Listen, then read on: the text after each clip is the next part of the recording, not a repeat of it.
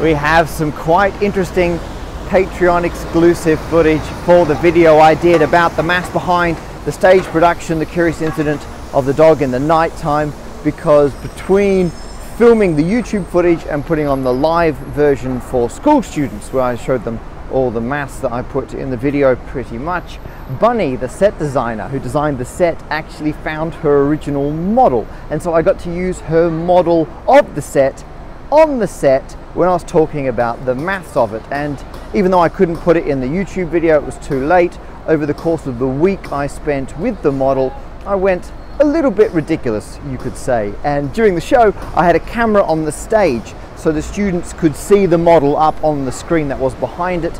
And for the very last performance, I just happened to hit record. And so the footage you're about to see is not meant to be viewed as a video in isolation. It's just the live camera feed from the stage.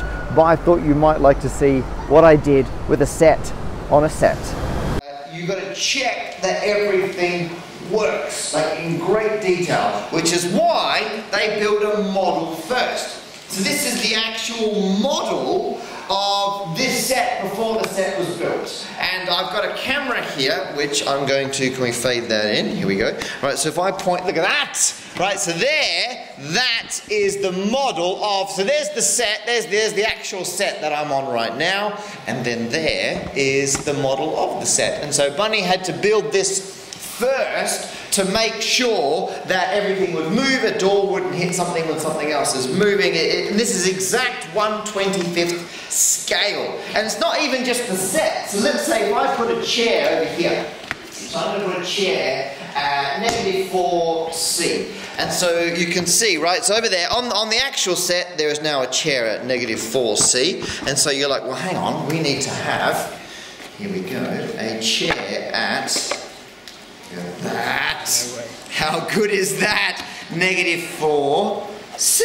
And actually, if I get one of these prime numbered blocks and put that 2 lines down in here, I can get one of these and put it.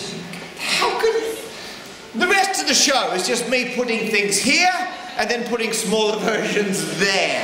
Although three of you very excited with that prospect.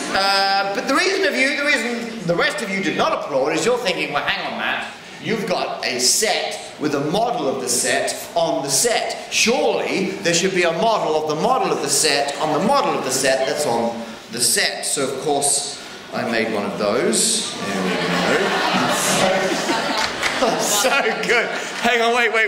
If I zoom into. Okay, so there, that's the model. Well, now hang on, well. No. You need a tiny chair. I need a tiny stool. And in theory, I should have a tiny model of the model of the model. So I made one of those. Hang on, it's really small. I've lost it.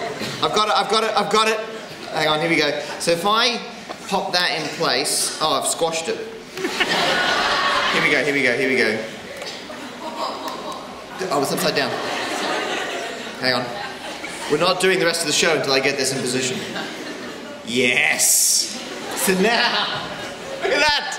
Right, so, if I can, okay, so there, that is a model of the set on the model of the set of the model of the actual set that we're on.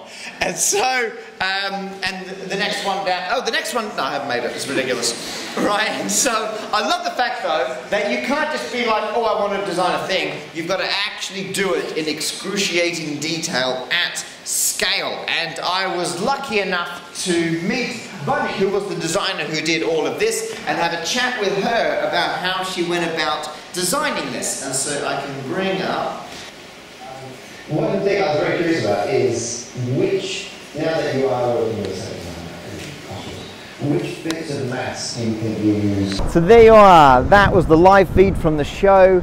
The sounds you heard in the background were about 600 teenagers enjoying learning maths. Over the course of the run, we had 4,000 students come come through, which was a huge amount of fun. And even though the YouTube video I did on this was funded by the Further Mass Support Program, without your support, I couldn't be doing any of this stuff. So thank you so much, everyone who supports me on Patreon, as well as the Patreon specific videos that go on my main YouTube channel. Everything I do, all the rest of it, is still partially thanks to you guys. So I really appreciate everything you give me. And at this time of year, those of you who are on the right level should have got your physical Christmas cards from me, and the digital ones are either already out or you'll get them shortly.